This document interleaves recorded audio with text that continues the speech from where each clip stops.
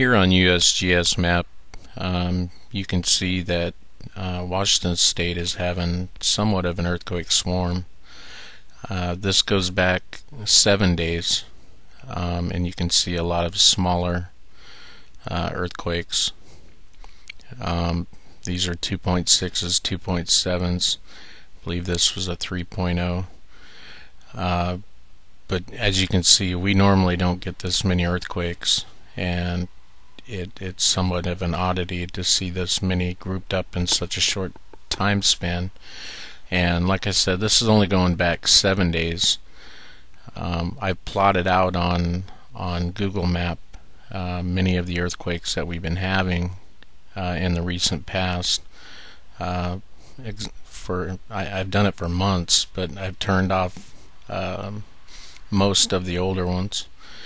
We'll go over there and I'll show you over on that. Google Maps I've plotted out for the last 2 weeks of the earthquakes, except for a couple exceptions near the Hanford nuclear facility.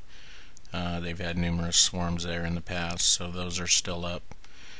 And I thought it was significant at one time that there's a 3EQ swarm down here that happened a few months ago. But the illustration here is the point that I'm trying to point out is in the recent past we've had a lot of earthquakes off the shore of Vancouver Island, and with all the recent activity around the world, what I think this is illustrating is the plate pressure that's being put on the Strait of Juan de Fuca plate on the subduction zone. And you can see this is in the past 2 weeks, all these earthquakes. You can see a pressure building up and then allowing itself to sprawl out and relieve some of its pressure with smaller earthquakes.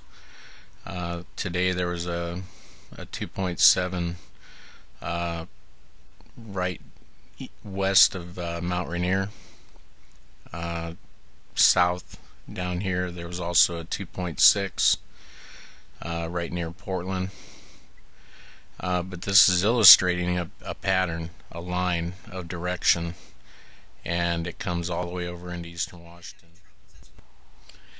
On the USGS animation map, we'll be able to illustrate the pattern sequence of events that transpired up till now. Note that there'll be a few earthquakes that pop up and they disappear. I don't know if that is filtering info. I wouldn't know why they would want to do that. These are tax dollars that pay for this. So if anybody is upset about that, please write your congressperson and illustrate that. But we'll start the animation.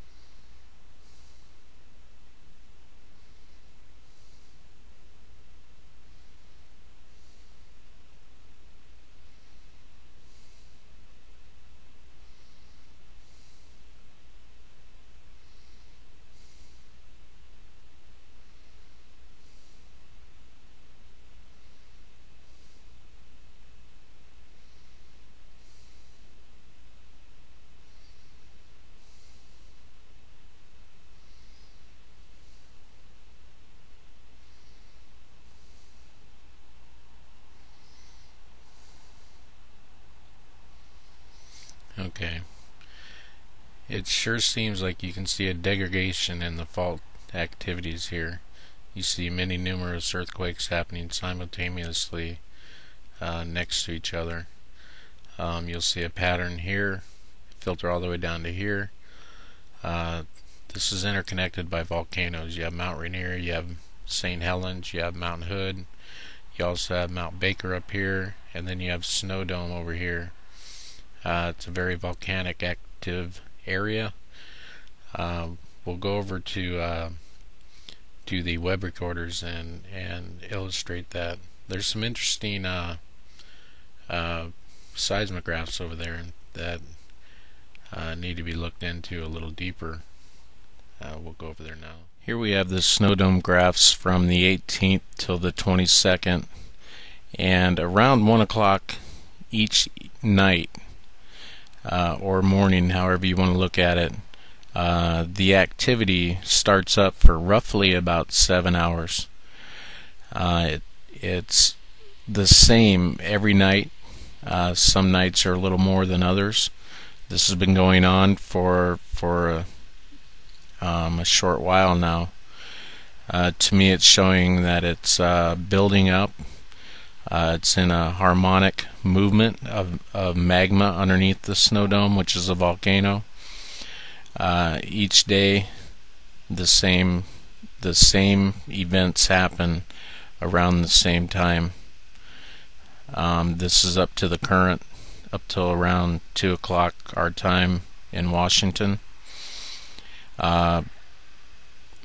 People should take heed that this is abnormal to have this much activity happening in a time span. This isn't the only place that this has happened now.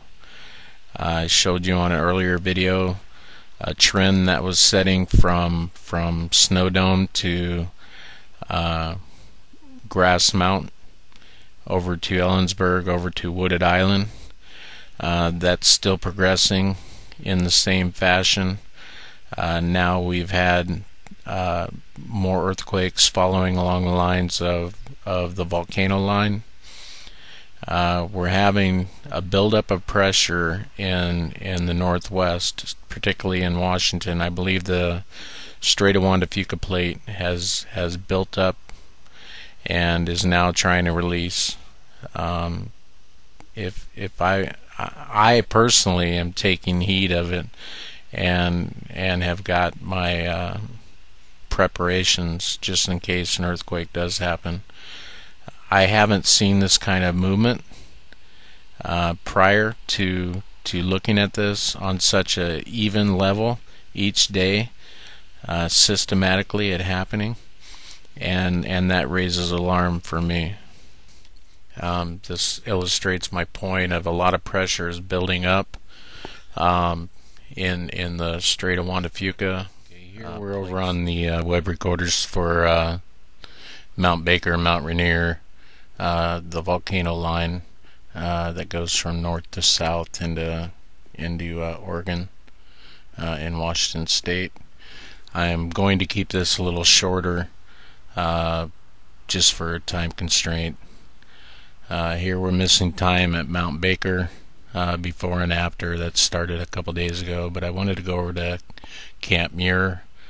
It's showing activity all day. There was an earthquake just west of Mount Rainier. Camp Muir is on the top of Mount Rainier. One notable one this is Mount St. Helens Old Dome for today. It's severely active. I would look out for that. June Lake, it's showing kind of like Camp Muir is. Go back to the previous day and show you previous activity. Here's Camp Muir.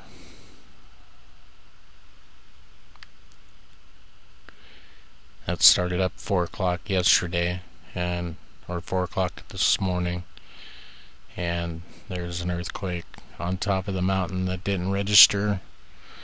Excuse me. I haven't been feeling well for a few days now. Here's Mount St. Helens Old Dome for yesterday and this morning.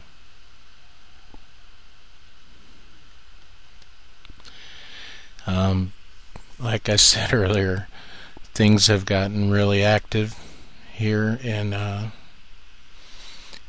believe that we all should be on the lookout and have preparations made for any event. But you know, it doesn't hurt to have something. So there you go for